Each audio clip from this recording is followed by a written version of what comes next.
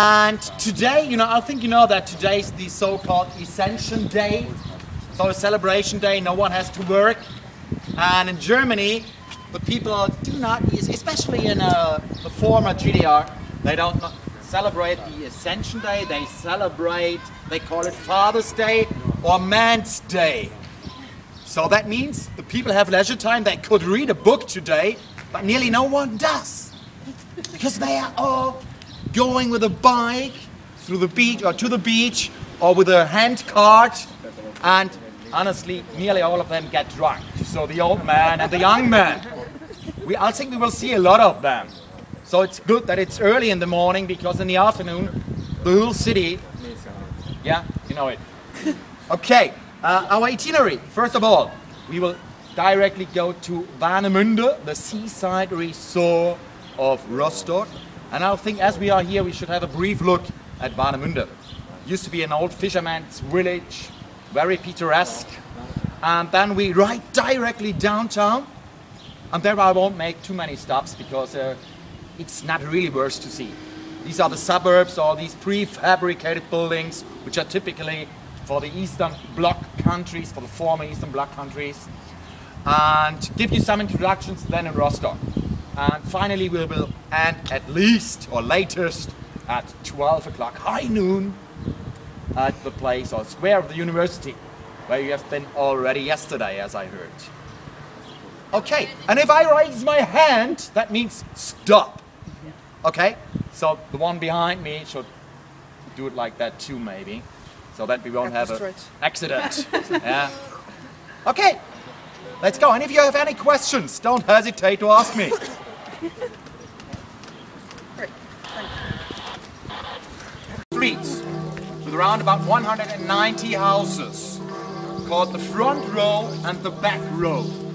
Nestled directly at the old stream. You'll see the old stream, which used to be the entrance to the harbor until 1903.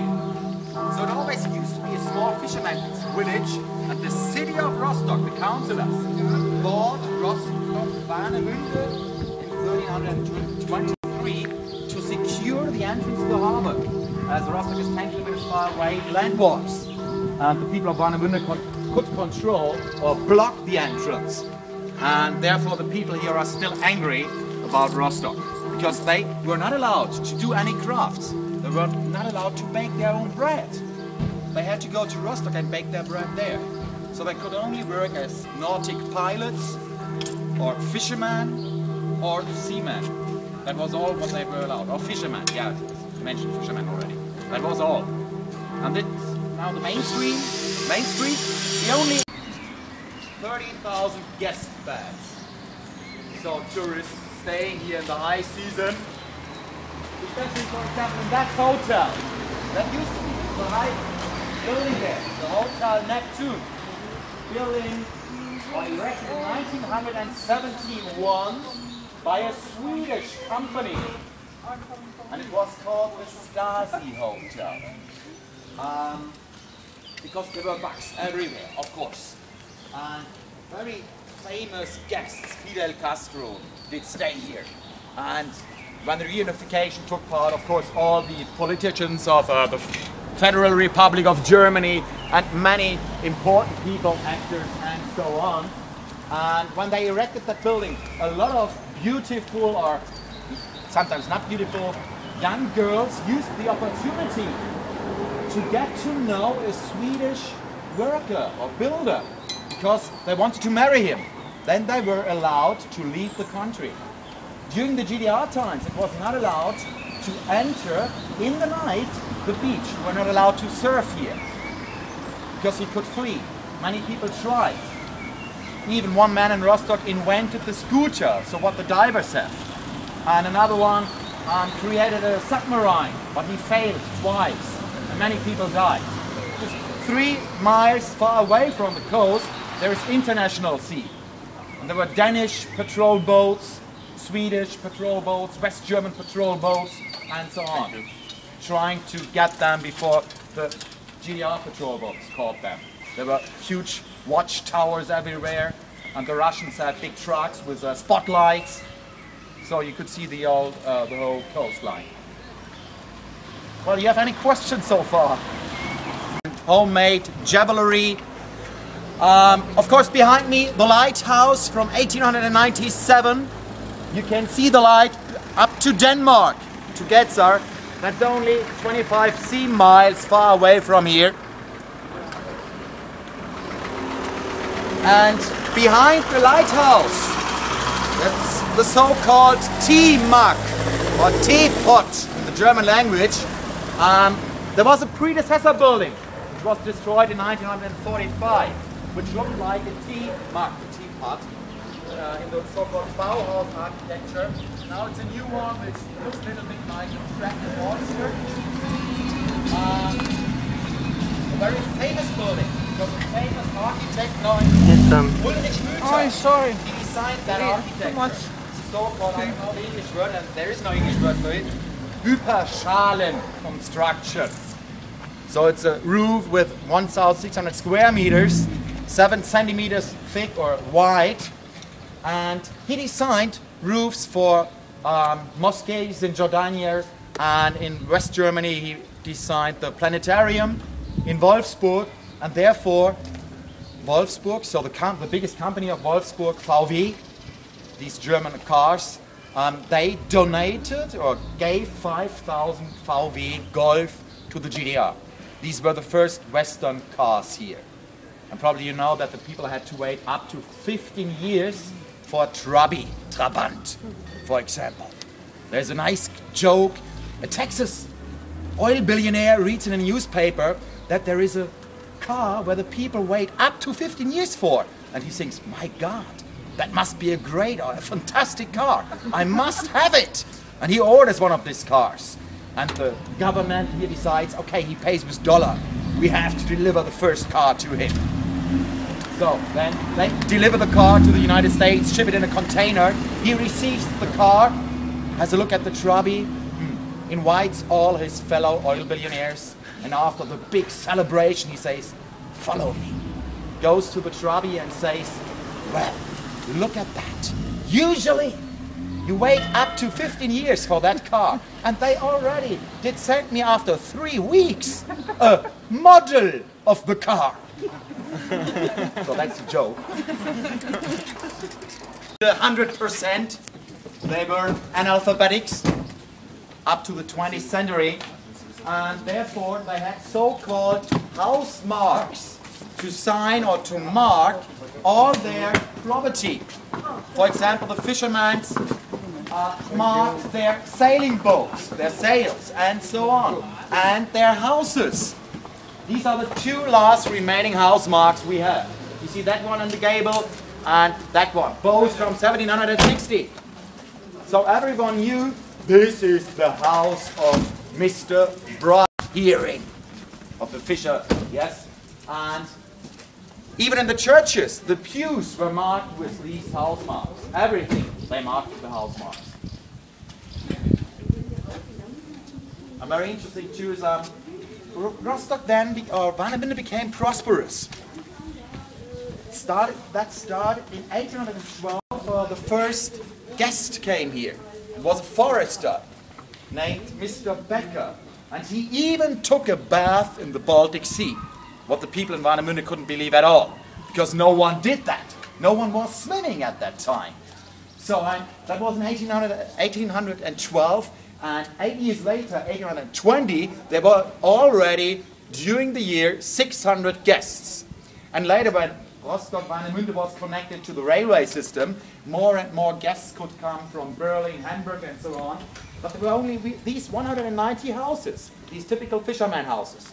This is the front, the back row. The front row is up over there, the next street directly at the old stream. So there were no accommodation for the past guests. The people who lived here, the fishermen, moved into the back of the house during the season, and the guests lived in the front of the building. And later they did add these annex buildings, these glass and porches or verandas. Yeah, and still, by the way, the people as accommodation for the Berliners, because the people from Berlin were used to have the possibility to look out. And still, therefore, the people here call all their guests Berliners here in Warnemünde. Also, never more than 10% came from Berlin. And there's a famous saying, two fisherwomen meet on the street on the market day, and one asks the other, "Oh, do you have guests at the moment?" "Oh yes, we have Berliners." "Oh, we have Berliners too, but ours are from Helsinki." So, they call all their guests Berliners. And then, more in the 1860s, the people here were allowed to do what they wanted. Because that area belonged then to Prussia, and many captains, we had many captains in Warnemünde, and from their journeys they took a lot of things. For example, like these two dogs from England or from Delft. And this is a nice story, because either the dogs can face each other or they don't face each other. Well, and if they face each other like this, you can ring here at the bell, because there's harmony at the moment, yeah, between the couple. If they don't face each other, you know that there is a struggle at the moment. Yeah. In Finland, those dogs are usually... These erratic boulders are from the 13th century. That's indeed Rostock's oldest building, that used to be called the Danske Borg, because it was a castle of the Danish. So it was occupied by the Danish very often, Rostock Warnemünde. Later by Sweden, yeah, a lot of these northwest area in Germany during the 30 Years' War. The only building in the front row and back row is east fronted. All the other buildings, so the old buildings, all the fishermen houses were gable fronted, because you paid taxes according to the width of the house. And that was the only passive possibility where you could get alcoholic beverage, officially. Because the people at Warnemünde were not allowed to brew their own beer or to sell schnapps, but they did nevertheless. Yeah, they brewed illegally. And I would suggest to you, because it's very narrow, there is under reconstruction, that old bridge from 1903. Behind that, that's our railway station. And have a look on the bridge, because that's the nicest view. If you go on the bridge and look to the northern direction, that's the old stream. You see these wonderful old fish trawlers, but they don't go fishing anymore. Now they sell fish bread rolls or amber or whatever, or you can hire them or charter them to go fishing. Yeah, because it doesn't make sense to fish. Ballastwasser raus und was drin habe. Wollt ihr gucken, wie der Mast hochgezogen wird? Ja. Einer ja, einer nö, was machen wir denn dann? Einer ja, einer nö.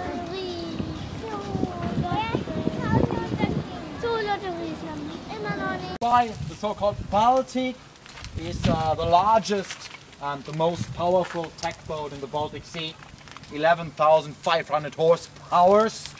And there still is written Warnow Werft, that means Warnow shipyard, founded in 1947 by the Russians. But now it's called Nordic Yards. Since the unification in the last 20 years, there were 4 different owners. For example, from Norway, Aker Yards. It was called Aker. And then they sold it to Nordic Yards. Nordic Yards is a Russian investor, but they are all unemployed, out of work. So Europe is just too expensive. It's too expensive to build ships in Europe. The Hyundai Wave in Korea. Yeah, of course, because Hyundai, South Korea, they build, I don't know, 100 container ships per year, and much cheaper. So that's a problem for the European shipping company. And it was founded by Russians. In the end of the World War II, more than 300 huge wreckages were on the ground of the Baltic Sea.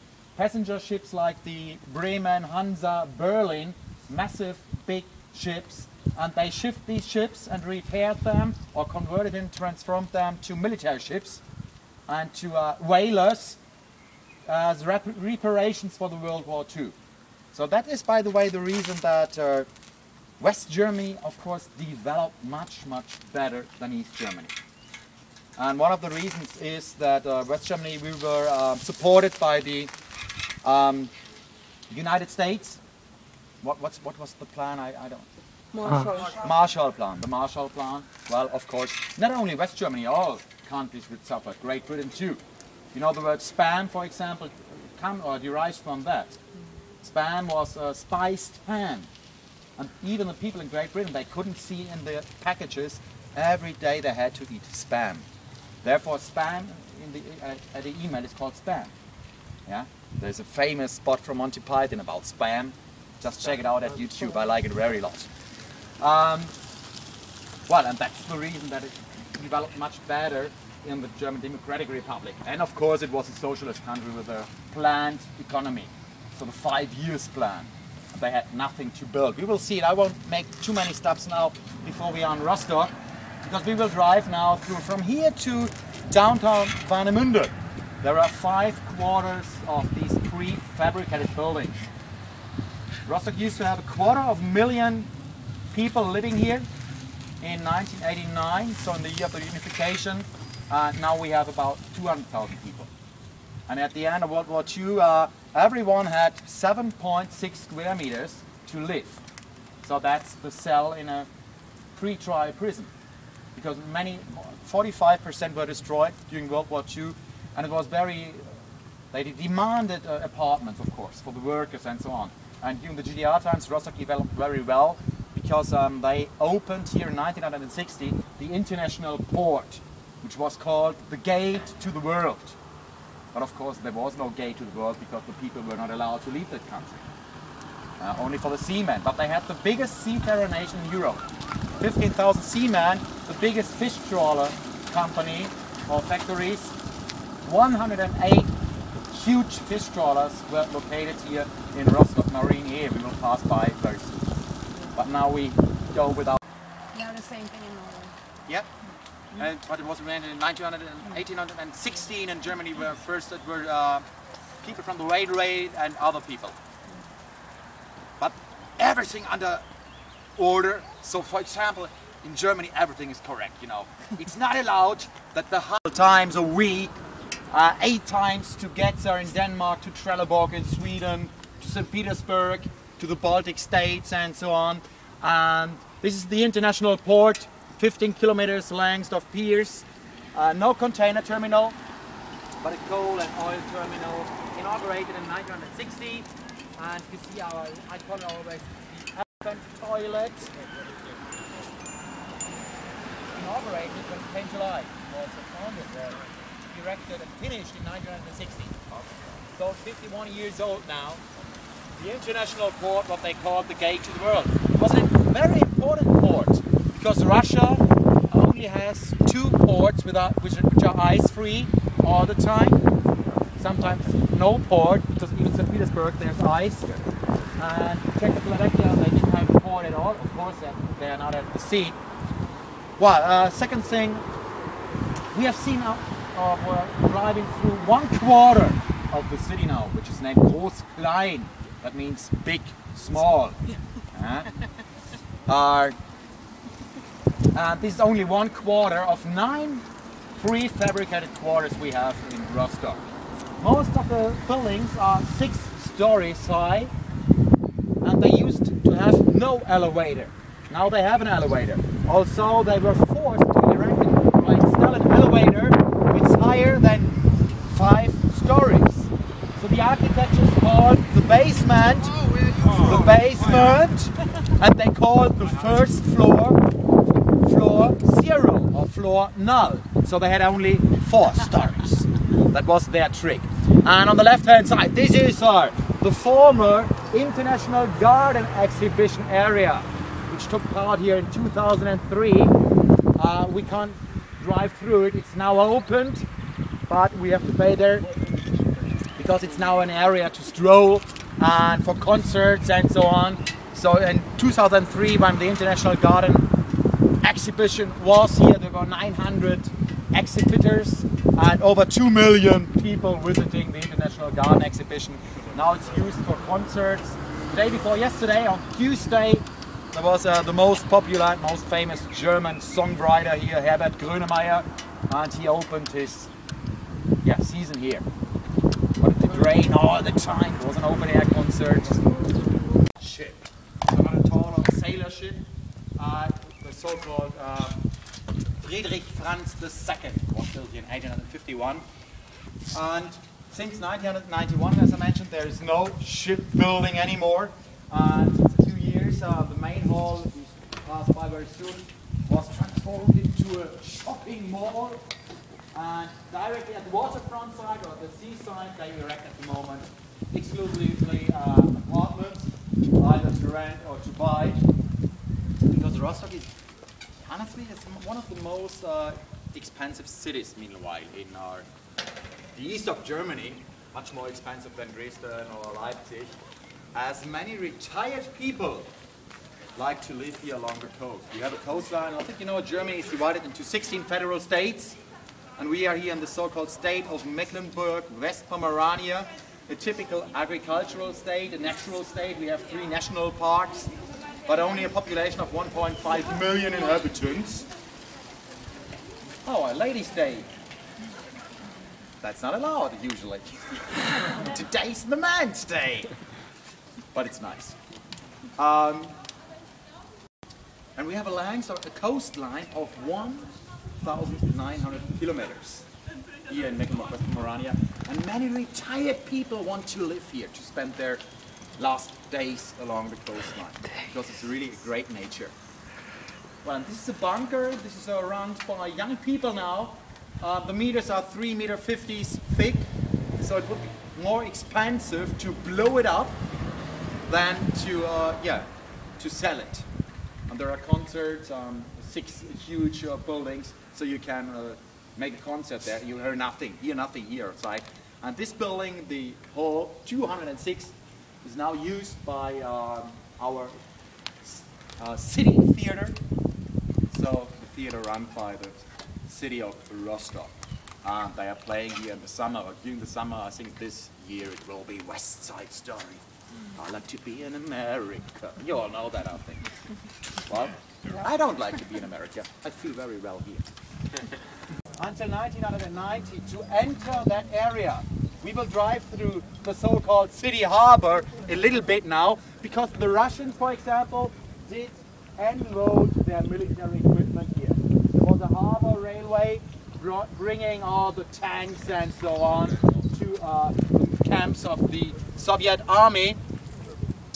And now it's converted totally. It's a promenade now, restaurant next to restaurant, and so on. And this is our highest monument. You see that monument there? From 1970, inside there are 5 rooms, 5 halls, and above, that's from 1980, made by Reinhard Friedrich. Yeah, you see them 2 men like God created them.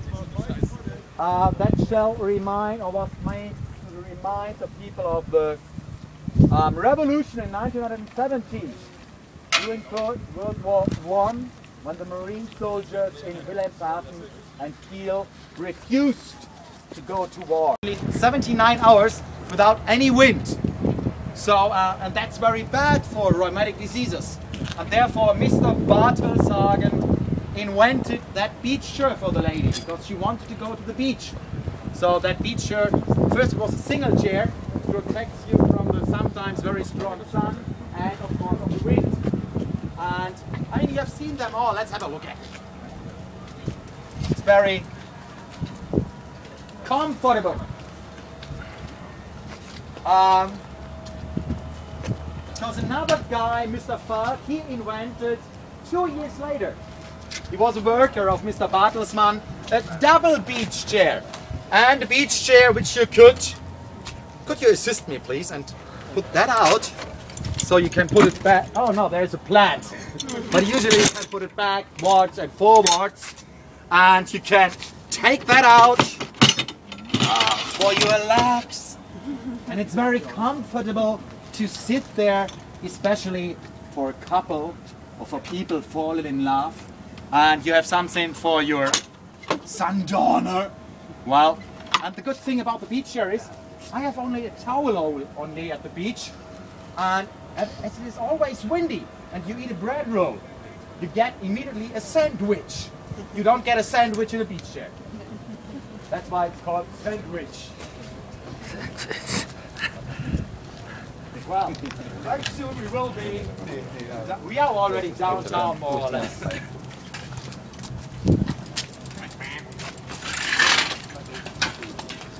Not even look inside that area, and nevertheless we're not allowed to enter that area at all. And this is already downtown. These are prefabricated buildings. This is called the Northern Old City, built in the 1980s. The big buildings are already the long street. This is our main parish church, St. Mary's, where one group of you is visiting at the moment. The church, St. Peter's, and the so-called city harbor, der Stadthafen, runs up to these old warehouses from the 1930s. And even behind, they continue to build modern apartments now. There's a peninsula, the Timber Peninsula. So we have a length of 6 kilometers and more restaurants. And today it's not very busy because many people go into the nature because of Man's Day, Father's Day. Yeah. And in 10 minutes or 5 minutes we will be there at the square of the university. Looking at you, look at your color here. Well, by the way, if you look to that side, to the right hand side, the wonderful gable there, the brick Gothic gable. Do you see it? This is the central library. So only the facade is original, but of course it's closed on a celebration day. And behind me, that's called the Fountain of Joie de Vivre, made in 1980, and 48 sprinklers and noodles. And if you look to the single sculpture, you can imagine why it is called the Fountain of Joie de Vivre. Yeah? I like this bowl, for example, seems to laugh, has been playing Finland in soccer. Okay. Well, and we are right here in time. That's very unusual for our region, because we have a saying here, or there's a quotation, maybe you heard about it, from Otto, Duke of Bismarck, the founder of the German Empire. There's one quotation of him. He once said, "When the end of days comes, oh, I go to Mecklenburg, because everything there happens 100 years later." So, that was my last announcement. I hope you enjoyed it a little bit. Wish you a wonderful journey, and thanks a lot. Thank you. You're welcome.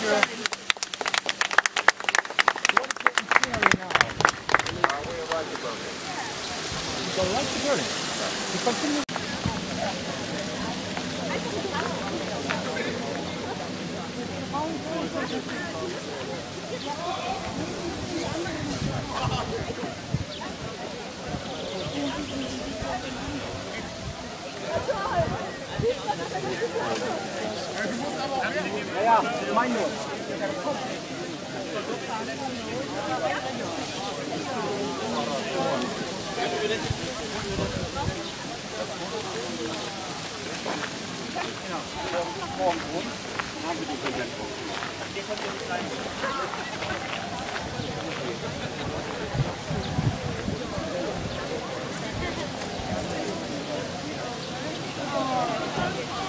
Okay, sorry, the photographer said You can right here. fountain. Sorry. Ja, genau. Alles dahinter, ja. Das ist besser vom Licht her. Wollte ich hier durchfahren und mir gesagt, also dann darf Rostock auch Flagge zeigen.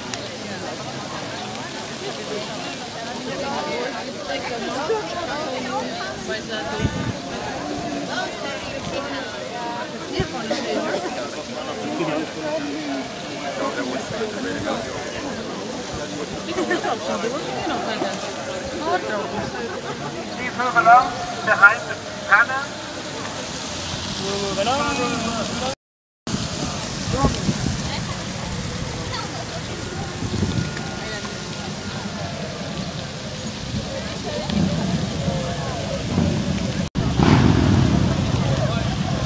Countries are cycling to Berlin to be together at the 100th assembly of the librarians. I greet all from Finland, from Sweden, but I greet especially the guests from Turku, because Turku is the twin city of Rostock in more than 50 years. I'm very happy that you stay here in Rostock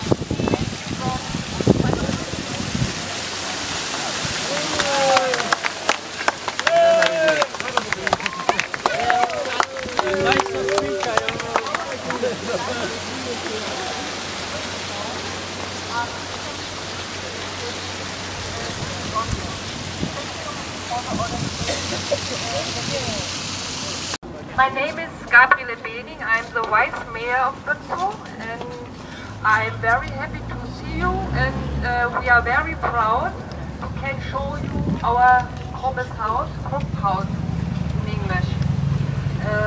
My English is not the best. I am not so much practice. That's why I read from these pieces. Sorry. Firstly, some interesting facts about Bützow in this house. In Bützow lived just about 8,000 inhabitants. As a former university town and bishop's residence,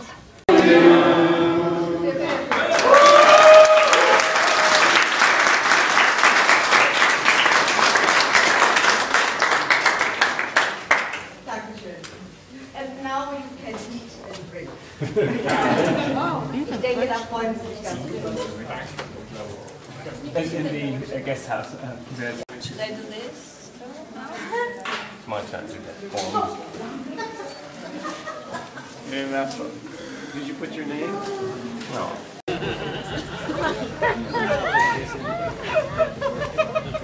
So everyone, this is Bützow, and we are staying here overnight. And we are staying at 2 locations.